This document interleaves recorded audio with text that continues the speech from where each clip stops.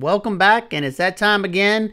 From Oknife and Olight, we have another sale from them. This time the knife is the brand new Oknife Mettle 2. This is a medium-sized knife coming in at 6.68 inches overall with a 2.87 inch blade. So it should be a very easy to carry EDC knife. You got a nice drop point blade, nice top swedge, thin and out that tip, making it bulky.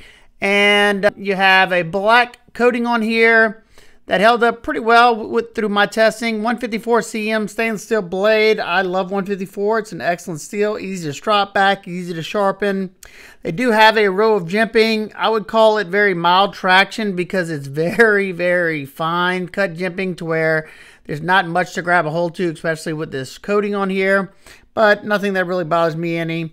You also have these two fullers on both sides that are pretty much aesthetics only. You can't use them to deploy the knife at all. You have a medium height flat grind that is not super thin because it's a very short flat grind, but it still should be able to perform pretty nice if it has a nice sharp edge. Let's do a little bit of testing.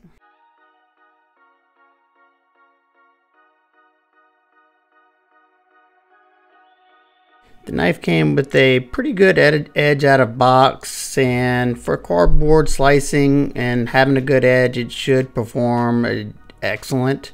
It's not something that you usually notice, that thicker edge, unless it's just super obtuse. But this smaller blade definitely has a thicker behind the edge thickness because it's a very short height on the flat grind. But we'll see how it performs in the rest of the stuff. But so far, it's doing well. Smaller handle hasn't bothered me yet. But here we're going to test the ergos and see how well the edge wants to bite into this piece of pine. And when I got started out, it was doing fine. I was using light pressure into the wood. And then I slowly started gradually increasing the pressure into it. And the smaller handle tapers down, and the pocket clip sits up kind of high. So whenever I started getting to moderate to heavy pressure into the wood, I was starting to get a minor hot spot from the top part of the clip and the inside spot where you put your screws in. So now we move to the 1/2 inch twist sisal rope, and it had some aggression to the edge and it was cutting pretty good. But the way the belly comes up like that, you're not getting a whole lot of edge into what you're cutting before you hit the cutting board. So it wasn't the easiest to do. You can see I'm like using that forward portion and maybe a little bit behind that tip to actually do all the cutting. And you have a smaller handle, just a little bit harder to hold on to. Can you do it? Yes. It's just not going to be my #1 choice to do this type of stuff. But we get through 55 cuts, and for 154 cm, that's about standard, and that's just where I ran out of rope. But the edge still felt pretty good. We will see when we get to the rest of the stuff, but not the best in the world, but definitely acceptable. So now we're doing drag cuts like that. You have a very nice precision point to do the drag cuts. Even though it is a little thicker behind that edge, it still can get it done rather easily. And stuff like this is fine. We got to the tubing. That's where it was really starting to struggle just to start the cut and to finish it, because that tip wanted to come in contact with the cutting board. So I had to kind of like push the edge straight through. Same goes with doing this cut. You can see I kind of stop short of the bottom just so I don't crash that tip into my cutting board and snap it or anything, but still have decent aggression. And like I said, it performed pretty good. It didn't wow me by any means, but definitely get the job done, and I think it would make a good little EDC knife. All right, now let's take a look at the deployment and the action. You have a flipper tab with some jimping there. One thing that I was kind of bummed out about the knife, because I like the overall aesthetic of the knife, but there's some things that just kind of irk me on the knife. Okay, first you have a flipper tab that's canted back, which is a good thing, but look how low the flipper tab is. It almost sits below that pivot. So even, let's see, if you just flip like that, a little soft flip, that's how much you got coming out, because this is all you get before the blade has to take over with momentum. You can still flip it with the regular light switch. It's just going to be a very soft flip, or you can load up by pushing down, load up on that flipper tab, push down, and it comes out a little bit faster. It is riding on bearings, so it still comes out, you know, decent. It's not terrible or anything, but it definitely could have been better if that flipper tab would have been pushed up, you know, in front of this flipper tab, but the whole setup of the knife would have probably changed. So I don't know. I'm not an engineer. Definitely have a drop shut action once you release that button lock. This thing is frictionless once that knife is off the button. Now let's take a look at the handle area. You have a Torx T8 for the pivot. And you have somewhat of a decorative flat pivot on this side. You have T6 for the body screws. Unfortunately, would have loved to see T8 throughout. You got some nice green canvas micarta here. Give you some nice traction, and it's soft. You can actually feel the canvas there. I love that. It is a flat scaled knife.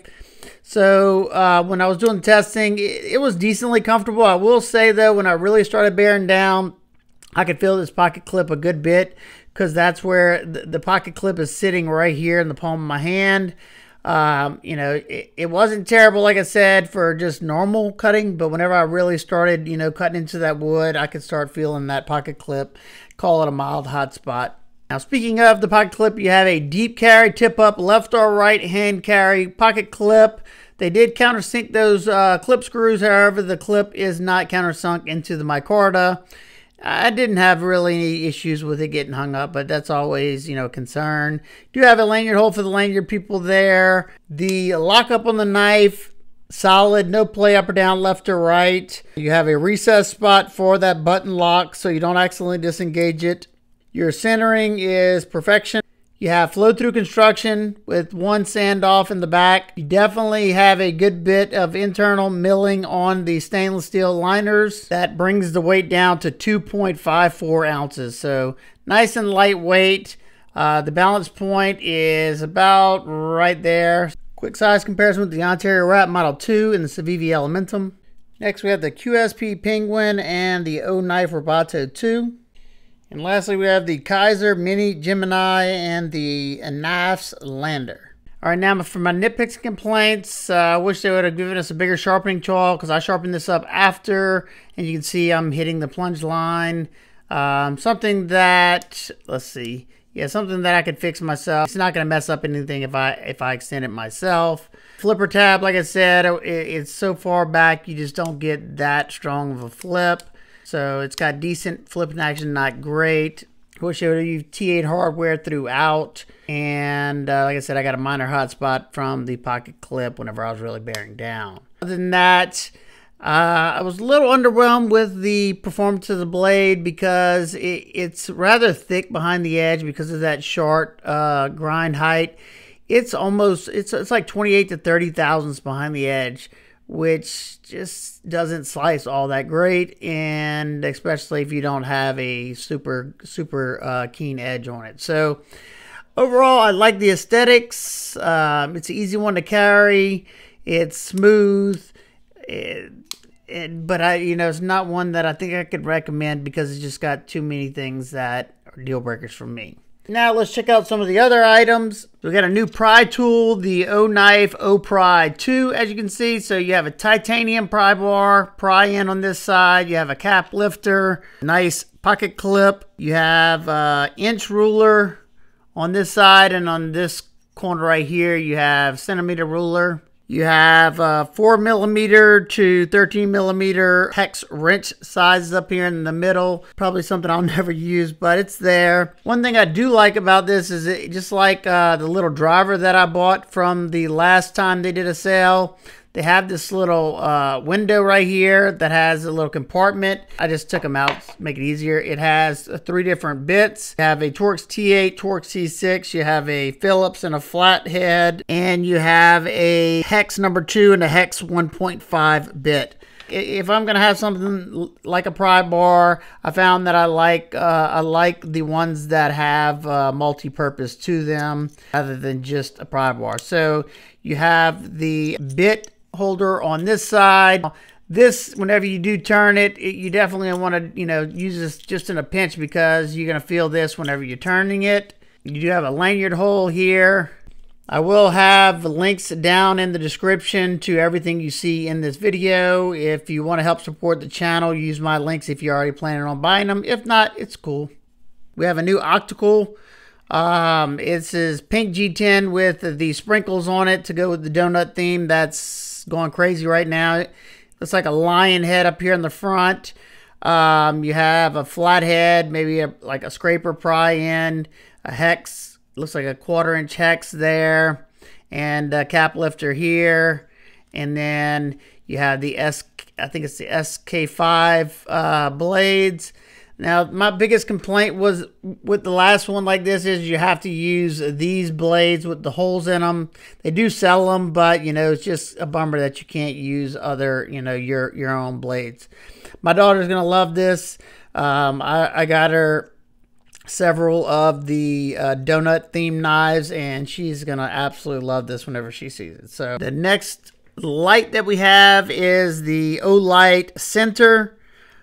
Pretty cool and pretty bright, smaller little light. This is the I1R2 Pro. Just a little keychain or backpack light. It's a twist on, so your first the first is like a moonlight mode that you get to. 5 lumens, so great for using on your nightstand or something by your bed so you don't wake up everybody in the room. Twist it more, you get to your high, which is pretty darn bright for such a small flashlight. It's 180 lumens. Super cool. And then you have your USB-C charging port right there with your O-ring, so you don't get any moisture in there. Love having the little charging port built in so I don't have to pull out a battery. And a charging cable. Next, we have the O-Pen Glow, another item that my daughter's going to steal right after this video, or my granddaughter. You have a bolt action pen here.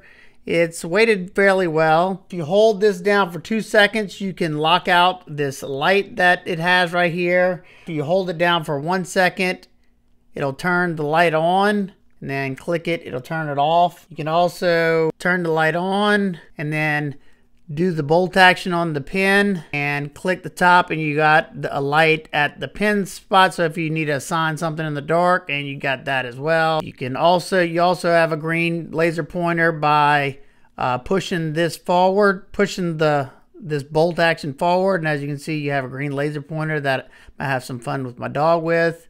Press it again down and it'll go off. Comes with extra ink. I'm guessing this is blue ink.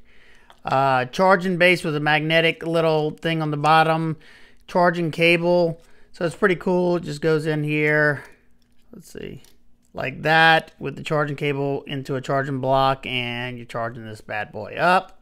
So on high, this thing is at 120 lumens. Medium is at 60 lumens. And low is at 20 lumens with a moonlight of 5 lumens. So yeah, some pretty cool stuff. Like I said, especially for the ladies or kids, daughters, you know, I think my daughter and my grandkid are going to both want that immediately.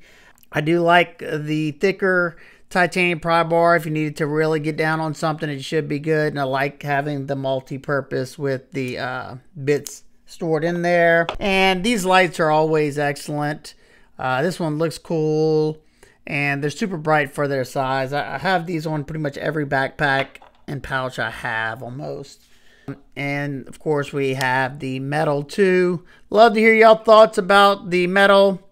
And do you plan on picking up any of this? If so, what do you plan on picking up? If you have any questions, comments, concerns, please leave them down below. I hope everybody's having an absolute amazing day. I will see y'all on the next one. Peace out.